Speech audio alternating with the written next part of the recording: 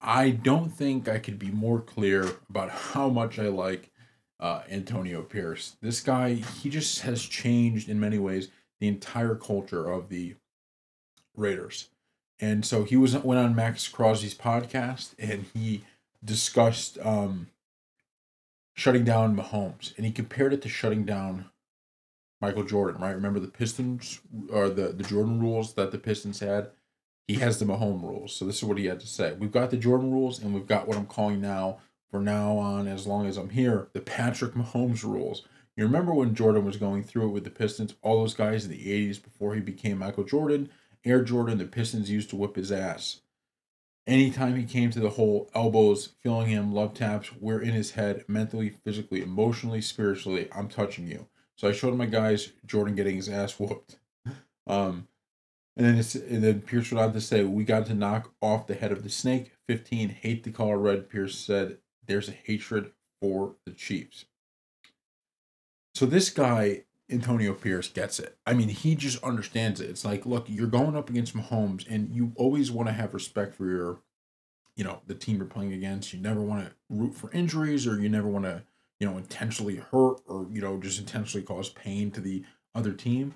But you do want to be tough. And if you watch, over the course of this season, it's like, man, there's a lot of players out there that just seem to they just don't have it. They don't have that fight sometimes, that you'd like to see. In a team like the Raiders, it's not a coincidence that they fired Josh McDaniels, who, look, who knows if he's a good coach or bad coach. He had a great, run in Cleveland or with the Patriots in New England. But, as a head coach, he clearly wasn't as successful as people would want him to be. And he clearly lost the locker room. And for Antonio Pierce to come in, and he didn't just change, they didn't just start winning games per se, because I think a lot of those games could go either way, especially last season, right? A lot of those games could have gone either way. But there was just a different vibe about this team.